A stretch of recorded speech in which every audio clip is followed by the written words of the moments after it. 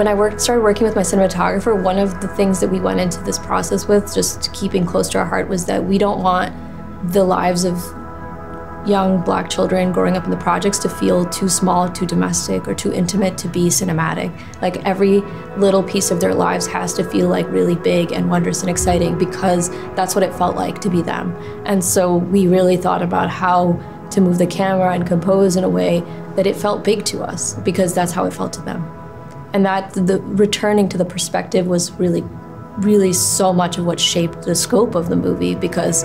we realized, like, when you start to see the world through a kid's lens, it does feel like this incredible, wonderful place.